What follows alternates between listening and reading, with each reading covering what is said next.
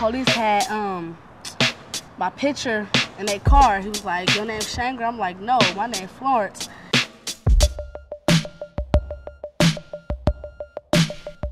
Then he's like, "You sure about that?" Then I'm saying, "I'm sure." Well, there's this judge up there, you know, and he really hates me probably because last time I was in his courtroom I threw my slipper at him.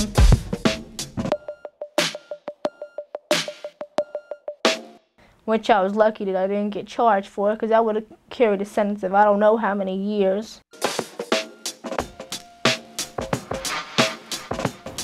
I won't ever give no man my money. That's just the type of person I am.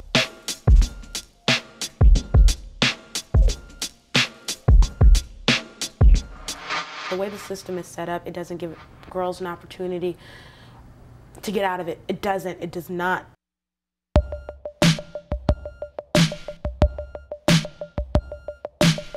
I think there's a misconception all over our country about the bad girls, the girls who should be in jail.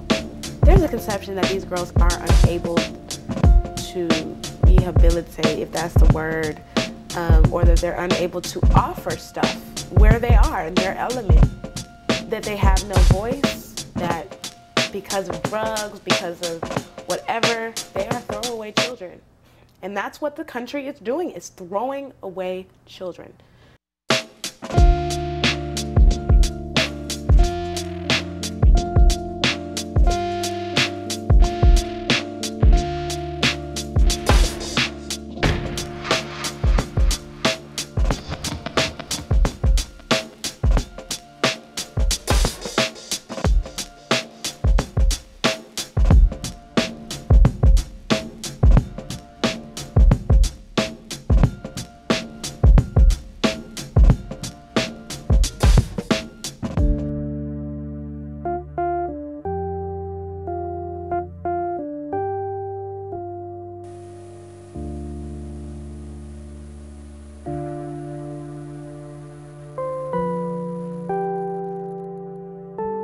Working at the center is cool.